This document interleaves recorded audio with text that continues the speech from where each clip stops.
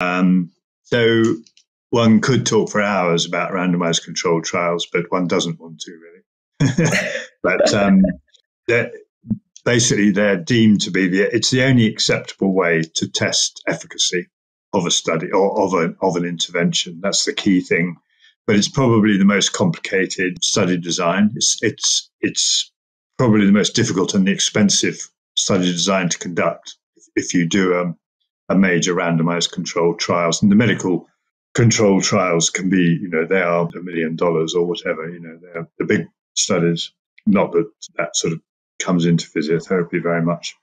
But we talked about internal and external validity, and the key thing about RCTs is the internal validity. The external validity is important as well, and we'll talk about that in a moment. But the internal validity, which is basically the robustness of the methods of the design, which therefore allows you to trust the outcomes. And that's why it's got all those bits to it. So, for instance, the randomization is to reduce any selection bias.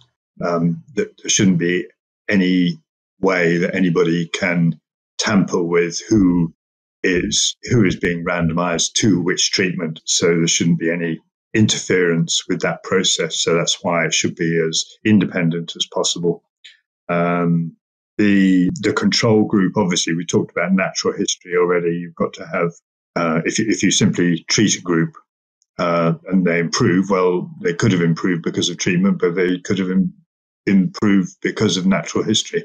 So we have to have a control group. The other element of that is there are these things called confounders, which confounders are things that we don't know about, basically, but could affect the outcome.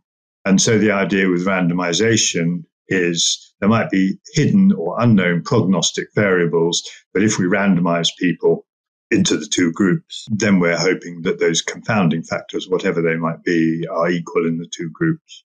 So it's taking care of unknown variables, if you like. There's always and if you look at the ways for assessing randomized controlled trials, blinding is always very big.